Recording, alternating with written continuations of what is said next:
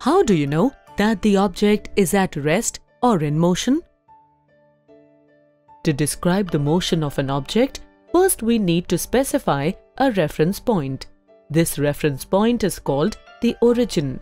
Here, the starting point of the balloon is called its origin.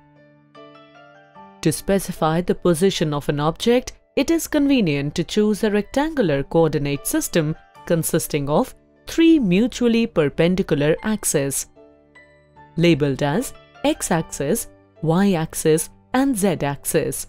The point of intersection of these 3 axes is called the origin, which acts as reference point or position of the observer. The position of the object at a given instant of time can be described in terms of position coordinates x, y, z. This is the distance of the object from the origin O along the 3 perpendicular axes.